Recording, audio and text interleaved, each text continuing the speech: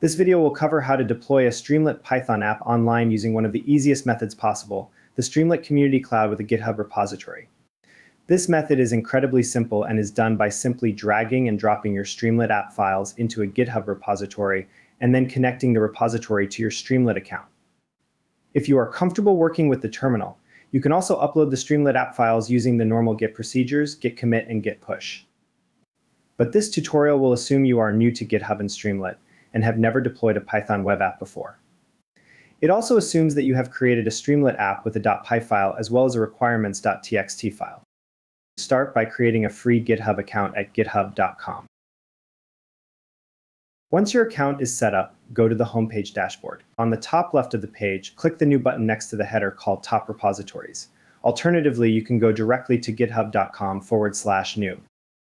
On the Create a New Repository page, start by giving your repository a title name. I'm going to call mine Earthquake-app. I'm next going to describe what the app does in the description text box, which is map the locations of earthquakes over the past 24 hours. I'm going to keep the option for the repository to be public, and we'll check the box to add a README file. Finally, click the Create Repository button. We have now created a new repository, and we can add, commit, and push our files to the repository through a terminal or through the GitHub desktop app. However, I'm going to show you an even easier way to upload your Streamlit app files to your repository. I'm going to start by pulling up the folder window on my desktop that holds the Streamlit app files. I then select both and drag them onto my browser window and drop them in. This brings up the file upload page, and we can see that the files are now listed. Add a short description to the commit, and then click Commit Changes. The GitHub repository is now set up, and we can link it to the Streamlit Community Cloud website. You can get there by typing into your browser share.streamlit.io. Follow the instructions to set up an account by linking your GitHub account. And once you have, go to the home page and click the button on the top right of the screen that says Create App.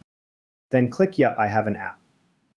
On the Deploy an App page, click on the drop-down for repository and select the GitHub repository that holds your Streamlit files. Update the main file path to point to the name of your main streamlit.py file. Then choose a catchy URL name for your app. Finally, click Deploy. Now your Streamlit app will bake in the oven. You can click the bottom right tab to see the progress of the app being deployed. If all goes as planned, your app will then be successfully deployed online. If it does not go as planned and you get a light reddish box with an error, you will need to fix your files and re-upload them on GitHub. You can then click the 3 vertical dots from the bottom right tab and click Reboot App if the system doesn't automatically detect that you have updated the corrected files. The best way to prevent any errors on upload is to make sure that you test the app locally on your computer before attempting to upload to the community cloud. And that's it. You just deployed a Streamlit app online without writing any terminal code. If you found this tutorial useful, make sure to like, comment, and subscribe to the Deep Charts channel.